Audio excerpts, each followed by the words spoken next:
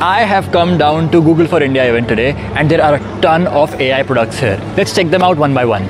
Starting with AI for healthcare. Being developed for digitizing medical prescriptions, this tool will help in prescribing and improving the quality of healthcare in India, and also doctors' handwriting. Then we have AI for agriculture. Created for understanding the landscape, it uses remote sensing technology and advanced AI with ML capabilities to provide a view of the agriculture area. It can differentiate between the size and shape of plots, along with local wells and even ponds. Project Vani, developed in collaboration with IISc, gathers authentic language data across 773 districts in India. It is aimed for a better understanding of diverse dialects, languages and accents. Tara's mission is to bring affordable internet for all. It uses wireless optical communication to deliver high-speed internet using beams of light, eliminating physical cables, irrespective of the terrain, be it forest or water bodies.